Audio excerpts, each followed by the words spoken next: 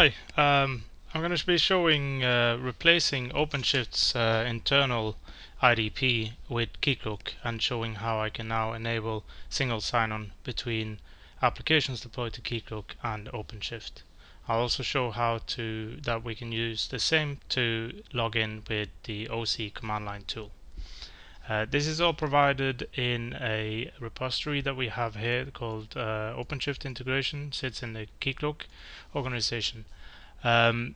It's all a bunch of scripts that lets you easily start up a OpenShift cluster, which is then configured to be secured with a Keycloak instance deployed to the same cluster.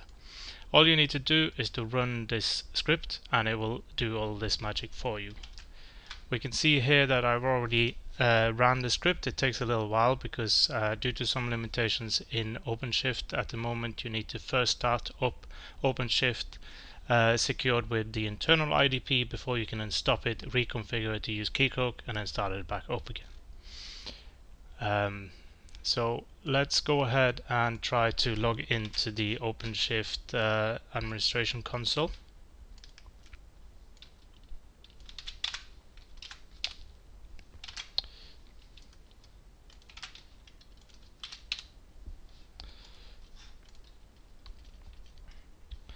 And we can see that when I was opening the console, I'm now redirected to the login screen on Keycloak, and I can log in with my username and password from Keycloak.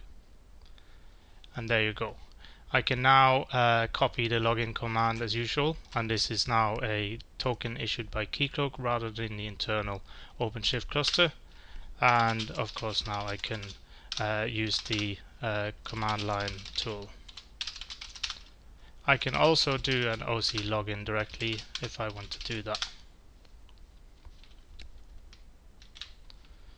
We can also see that Keycloak is here running inside the OpenShift cluster in the default namespace, and we can notice that we're already logged in. Since we were logged in before to the realm, we're now automatically logged into the Keycloak admin console as well.